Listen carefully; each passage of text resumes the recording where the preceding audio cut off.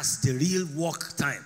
When an eagle is trying to fly high, eagles fly as far as 50,000 feet above the sea level. But in the process of flying to that height, it will start by mounting. It's a lot of work to be doing like this.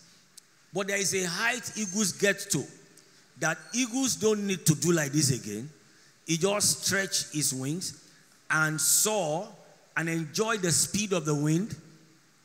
You are not there to soar. If you are not in your season of soaring, you better mount. You know why eagle will mount to that height? Because at that height, nothing can obstruct his movement again. Stop eating your dinner as breakfast. Invest into what you are doing. Ìdí iṣẹ́ ẹni láti máa ń mẹ́ni lọ́lẹ̀. Amen. Praise the Lord. For a banker here, your shirt, tie, suit is part of your tool. Am I correct? So don't fill your wardrobe with jeans and t-shirts because you like it. And you now have a few of that to be, and you are now dressing like a village headmaster to bank. You think when there is a recommendation to meet with president, they said there are some staff that will go and represent our bank to meet, you think they will appoint you? They will not appoint you because you are dressing like a village headmaster. I have a son who was a pastor, who is a pastor. At the early part of his pastoral work, he joined Winners Chapel. And we were together on campus. So he complained to me one day. He came from the north to Lagos. He said, Pastor, I don't know what is, you need to pray for me. They are always posting me to village. They are always posting me to, and the village are far border village. The one that is close to Niger, Chad. He said, they are always posting me to the village, Pastor. He said, I don't know why. He said, please be praying for me. They should post me to city too. I said, you look like a village pastor. You know me, I said, the real truth is that this way you are combining the colors. If I am the GO2, I will not post, because if I post it to a city, the church number will drop. Invest into your work. Know the things that are your tools. When something is a tool, give it utmost priority. Give it what? Utmost priority. Acquiring more skill is part of the tool. Give it utmost priority. I actually watched this man in buying and buying. Then when the thing begins to soar, that's where you begin to enjoy. Somebody is going to begin to soar. You didn't say amen. Somebody here, you see, you are still mounting. God will give you grace to keep mounting. But in a short time to come, you will soar. The problem of many business people in Nigeria is that we eat all. He said the foolish man spendeth it. We make profit of 100,000. We say it's my money. We eat all. We eat all. So when there are crises, there is no backup. When there are emergencies, there is no backup. When there is a need to maintain an equipment, there is no backup. When there is a need to change equipment, there is no backup. When there is a need, look, what is important must take your attention, must catch your attention. Put first thing what? First. First thing must be first. If you really want to make progress in 2023, first thing must be first. Sit down and calculate the cost. This business I'm doing, this life I'm living, what are the most important things to me? What are the things that are critical to my growth? What are the things that are critical to my progress? You write them down one after the other and you give it utmost priority. May God give us wisdom. Utmost priority to the point where you know. I remember, you see, there is nothing that should be too much to put into what you are doing. Because it is what you are doing that will feed you. Put food on your table, put clothes in your wardrobe, put peace in your heart, pay your children's school fees. Hallelujah. Praise God. Praise God. Praise God. There are equipments that will reduce your stress. There are equipments that will make your work come out more beautifully. There are equipments that will make your job you become more productive in your work. Everything you need to be the best, put it down. Lay it down. Invest into it. If you have to drink gari for some time, to be able to do it. Do it. It's worth it. Because at the end of the day, you won't drink garri for too long. But if you eat your harvest, I wish you are not going to drink garri eventually.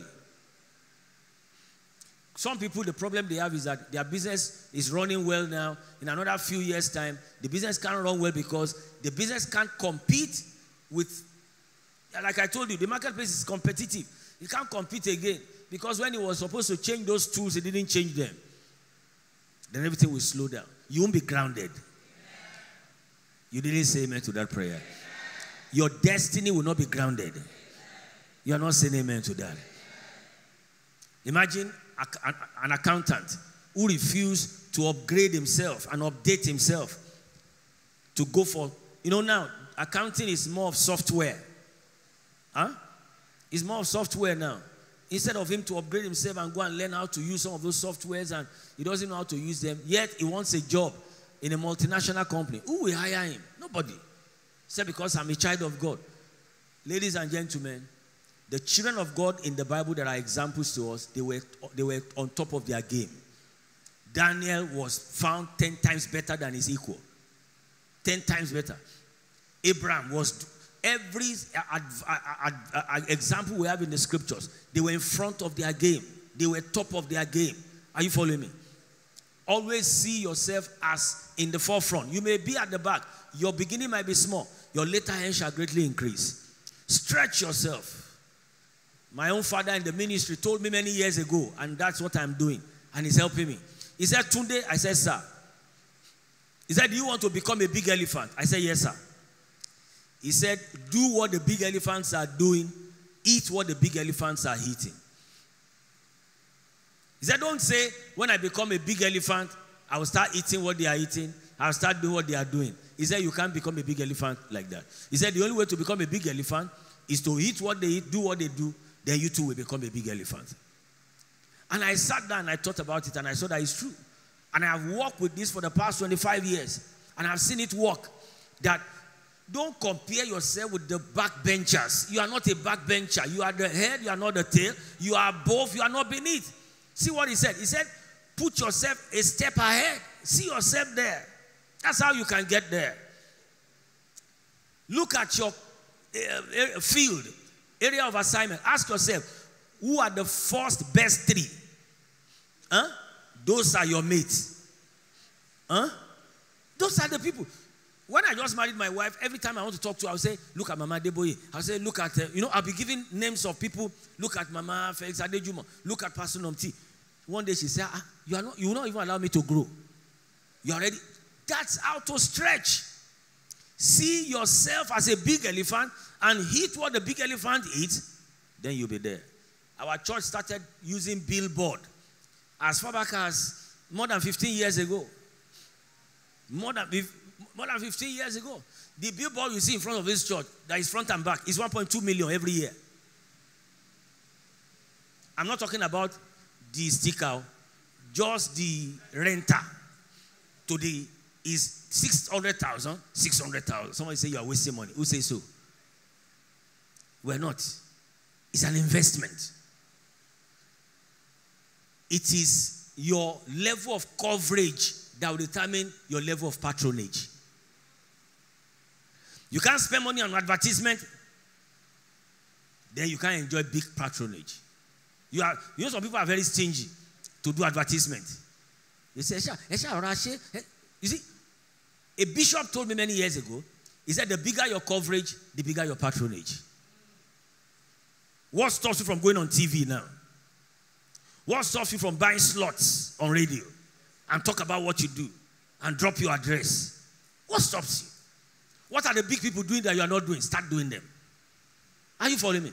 You may not be able to spend billions of naira on advert like Coca-Cola. Spend the one you can spend. Hello? Is this making sense to anybody? This is very important too. 2 years ago, DSTV approached our church. I'm going to round off now. And said we should give them our videos. And that they were going to play it for 1 week for free. That we should give them some of our services. They were going to play it during the Easter time for free. and we sent our videos to them. And I know DSTV because a friend of mine was on DSTV some years back, and he told me that when he sent his video for the first time, they told him that he cannot play their video. He said, why?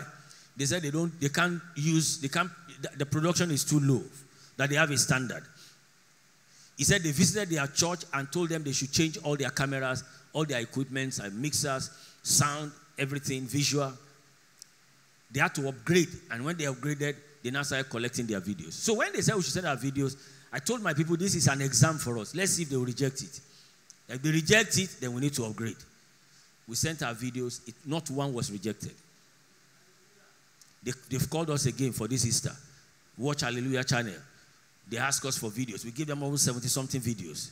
They are going to be playing all for free. Do you know how many millions of naira we're getting for free? Because we decided to invest into media, invest into lighting, invest into, and they saw that the production was, if no matter the anointing, I'm sorry I'm turning to you. Even if the dead is rising up here, if the quality is not strong enough, they will collect it. I prophesy. Whatever hell is doing to put you at the back will fail. You are a frontliner. I command you remain in the front. Steps you need to take to put yourself in the front and remain there. Begin to take those steps. I declare the sacrifices you need to make into expansion, into your business. Receive grace to do those, to make those sacrifices. I decree and declare you won't eat your harvest. You won't eat all your harvest. Some of you here, this message is taking you to the next level. You are not saying amen properly. If your laptop is your office, let it be a good laptop. Not the one we have to hit before it will start. It must be a good what? Laptop. Not the one that will be removing the battery, will be removing the battery. No. It has to be, once you press it, you are working. Am I correct? If your phone is your office, it must be a good phone. If you are a tailor like my son here, you have to be a correct machine that can sew well. Not the one that will sew. You want to sew straight line. It's doing like this. It's doing like this.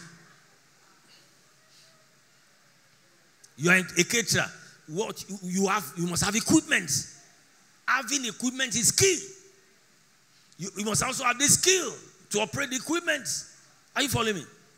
Invest so much into your work that when your competitors or contemporaries come near you, they will bow. They will say, wow. Are you hearing what I'm saying? Do you know people? A pastor came from UK, Lead. He was watching us on Facebook, on YouTube. He said, I grew up in Agege. The next time I go to Nigeria, I have to see this church. He said, I can't believe what I was saying was in Agege. Give it your best shot.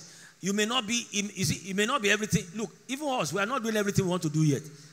If I tell you what is in our vision, if you drop 1 billion naira seed here now, 1 billion naira seed in this church now, give us 1 week. By Wednesday service, 1 billion naira. That's to tell you the kind of plans we have. Have a big plan. Take it step by step. You can't do everything at a time. But make sure you are making progress. Make sure you are moving forward. Are you hearing me? When it's time to change the curtain, change the curtain. When it's time to paint, paint. When it's time to change your complimentary card, change it.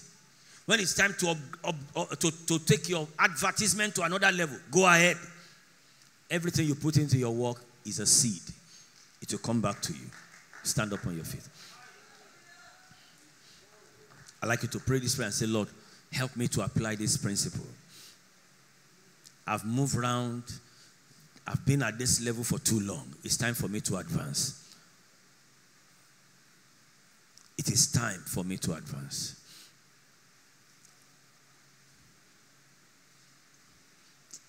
Pray this prayer sincerely from your heart.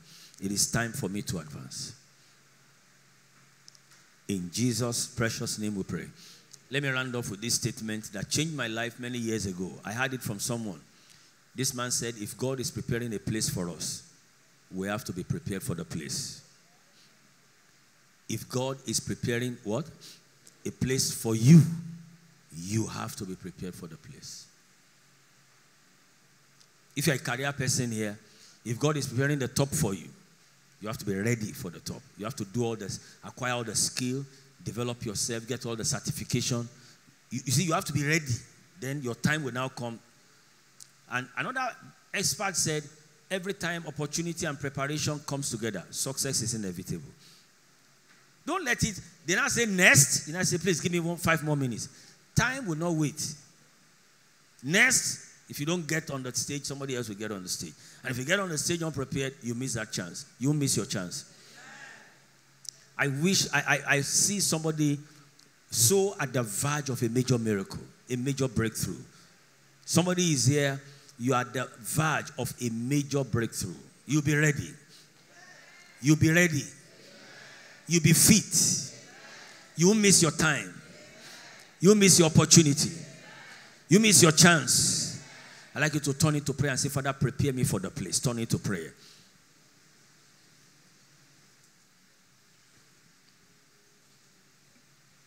Prepare me for the place. I know you are preparing a place for me. I know it's my responsibility to be prepared for the place. I receive grace to be prepared for the place you are preparing for me.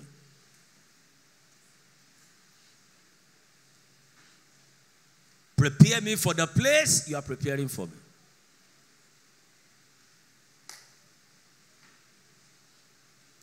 Pray it. We have a few minutes to do this prayer. Father, prepare me for that place you are preparing for me. Physically, emotionally, mentally, financially, spiritually, academically. Prepare me for, socially. Prepare me for the place that you are preparing for me.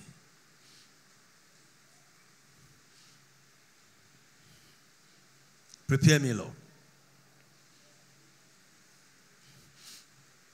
In Jesus' precious name we have prayed.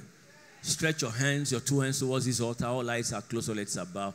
As we pray this final prayer, I command the grace on this mountain, the grace on this altar, the grace of God on this commission, on this ministry, to ooze out into your spirit and envelop you for preparation. I prophesy an impartation of grace to be ready for what God has made ready for you. The top is your place. You won't miss the top. Some of you are going to build one of the biggest production companies, school. Some of you are going to build churches and build organizations that will be multi-million organizations. Some of you are going to have a fashion industry that will be global. It will be global. It will be supplying Asia, Australia, Europe, America. In the name of Jesus, you miss the place. Open your eyes. You see, Brother Larry did not share some things with you. He has been, the last 6 months, he has been to US 3 times with all expense paid for because they want him to come and cover event.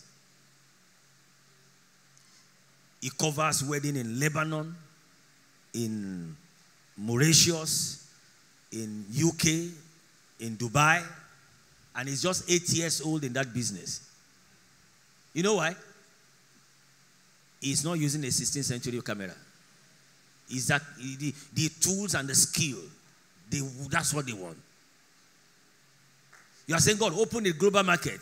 What you will do that will open the global market, receive it now. Amen. You know, you are not saying amen to that prayer. Stretch your 2 hands here. I prophesy an hunger, a desperation that produce results in your life. I command in your spirit a hunger, a thirst that will be a driving force. And will give you speed. In the name of Jesus. I decree and I declare, you are not a local champion. You are a global champion. So the preparation that will put you at the global front, receive it in the name of Jesus. Whatever you are doing right now, I declare, if it is local, it will become global. The grace to manage global, receive it now. You are not saying amen. I command an anointing that will provoke your spirit and drive your spirit forward in the name of Jesus. Some of you, within the next 90 days, the place you find yourself, you'll be 10 times better than what you are now. I decree and I declare, in the name that is above every name, kings will sort for you. Kings and queens will look for you. When the king wanted somebody to play instrument for him in 1 Samuel 16, he said, get me somebody who can play well. Not somebody who is still experimenting. Go and read 1 Samuel 16. Get me someone. So they now recommended David. He said, he can play well. I prophesy, you will do it well. Amen. Stretch your 10 fingers up. God is anointing your hands for witty inventions. Amen. For divine creativity. Amen. For witty inventions. Amen. For divine creativity. Amen. Whatever you touch after today, in the name that is above every name, it will be supernatural. Amen. People will ask you, how did you get this? How did you do this? How are you doing it? God will give you wisdom for witty inventions. He will teach your fingers for battle. He will teach your fingers to win. So shall it be. In that cooperation, in that organization, you are going to the top. Your skill will pave way for you to the top. Your gift will make room for you. So shall it be. In Jesus' precious name we pray.